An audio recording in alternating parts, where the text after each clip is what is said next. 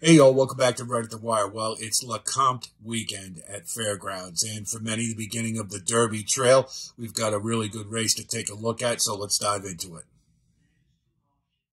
So this is the Lecomte Stakes. It's one of our first Derby preps, and for a lot of people, this starts the Derby Trail. It is a Grade 3 run at a mile and a 16th for 3-year-olds at the Fairgrounds, and it's the last race on the card, and this looks to be a pretty good one.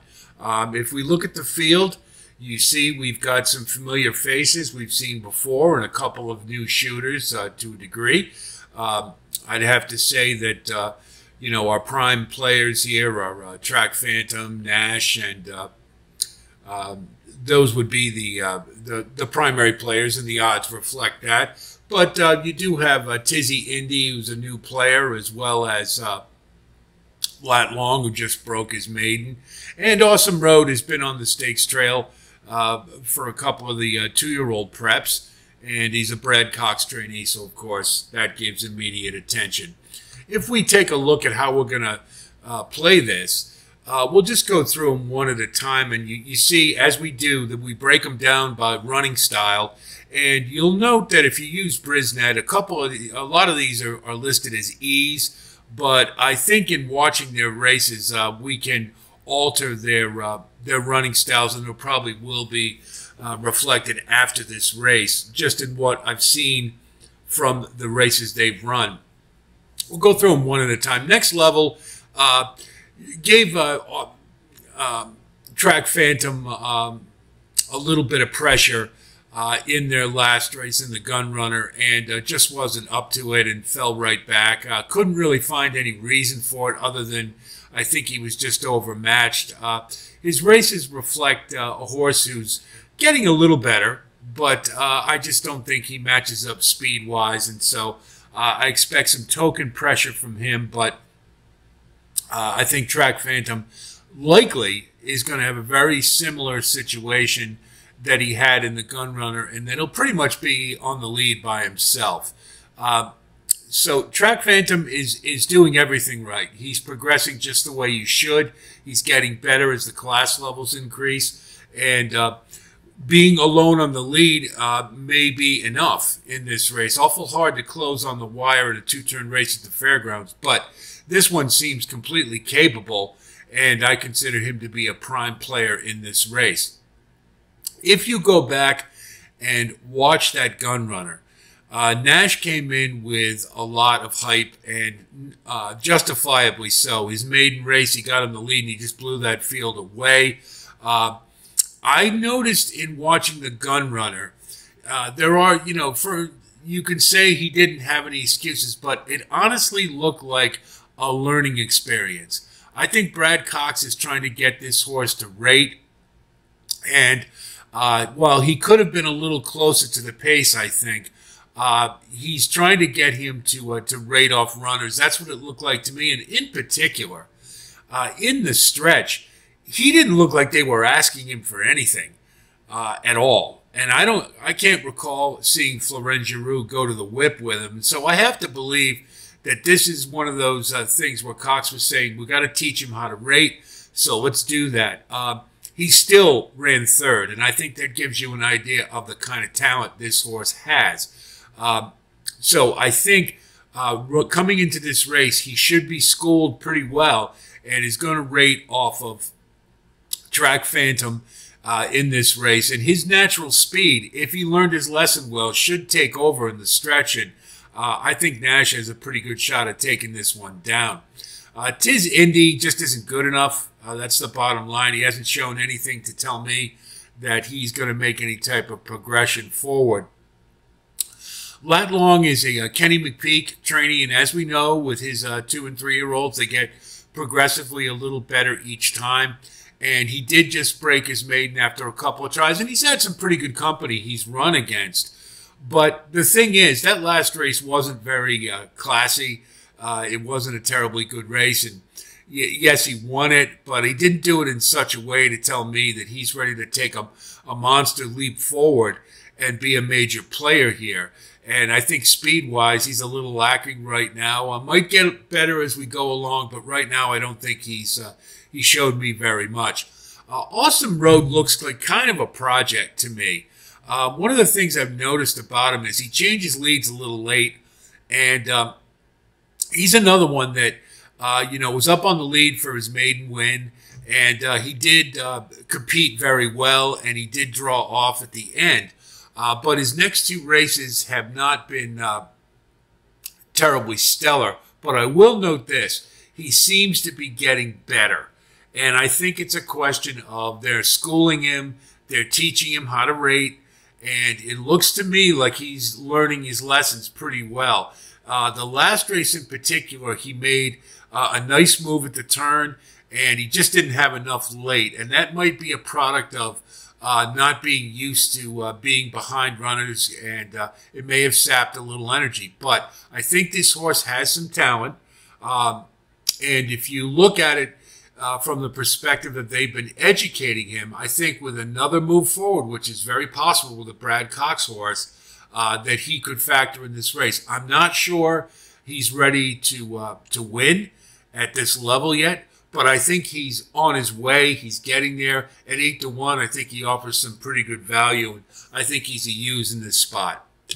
Ethan Energy, I really liked his last race. Now, it was his maiden, that's true. But it was the way he did it. He was very professional.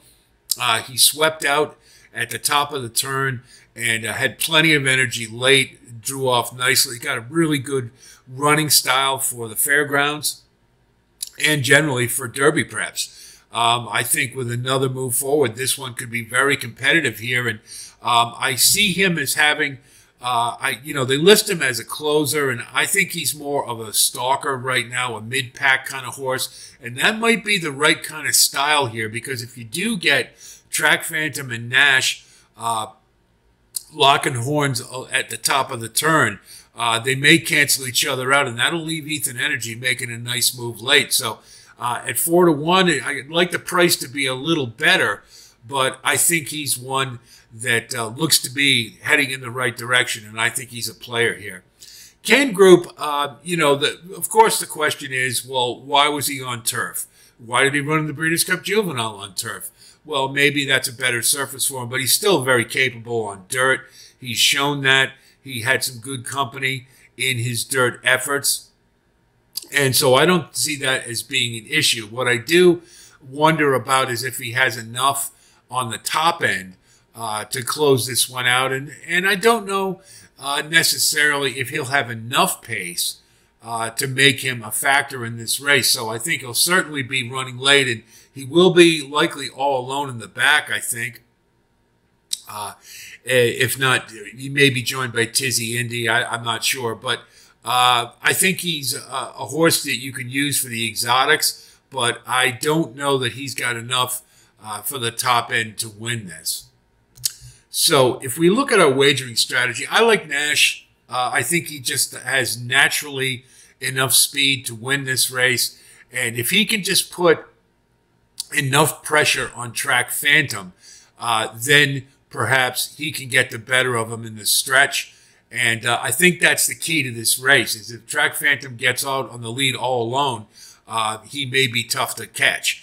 But I think Nash has demonstrated that he does have the natural ability, and if he learned his lesson in the Gun Runner, then I think he could be awful dangerous here. And I'm going to say that he'll learn his lesson. Got Brad Cox training him, no reason to believe he won't. And with his natural speed, I think he can win this race. So Nash would be our key to win. Now, in terms of betting, if you can get Ethan Energy with better than 4-1, tall order to be sure, then I would throw a win and place down on him, because I think he's a sleeper to a degree in this race.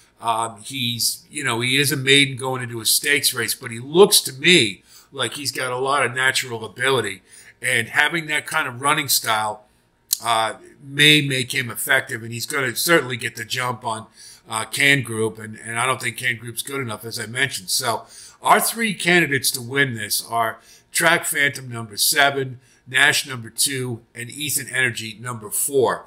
So we would key... first of all, we're going to have a couple of boxes. We're going to box Nash and, excuse me, Track Phantom, and we're also going to box Ethan Energy, and Nash. And we'll stagger that based upon the odds. Obviously, if you get a Track Phantom Nash exacta, then we would want to have a fair amount invested in it to get maximum return.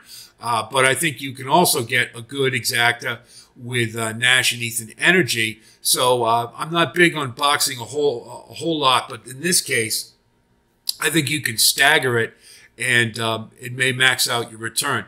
Then we'll key box with Nash and Track Phantom and Ethan Energy. So then we've got a chance at doubling up. And if we stagger our wagers and everything comes out right, particularly if we get Track Phantom and Nash 1-2, then we get a good return on our investment there. Then trifecta, we're going to key Nash with 4, 5, 7, and 8. And we'll key Nash for first and second. And then we'll just do a straight exacta wheel with Nash on top with 4, 7 in second, and then 4, 5, 7, 8 in third. And of course, you can go do a superfecta if you'd like to using those same horses. But I think these are all the pretty sturdy and solid bets for racing. We have to remember they're 3-year-olds, so you just don't know. But I think Nash to me looks like the horse to beat, with Ethan Energy and Track Phantom being the other prime win candidates.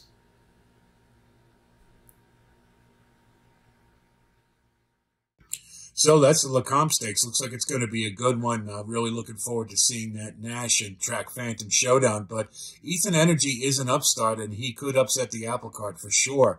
Hope our analysis helps you with your own wagering strategy, and I wish you the best of luck as always. We will have more postings concerning Fairgrounds card on Saturday, including the Lake Peak 5, so be on the lookout for that.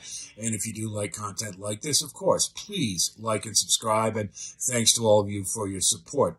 That's it from here. I'll talk to you soon, and until then, be well.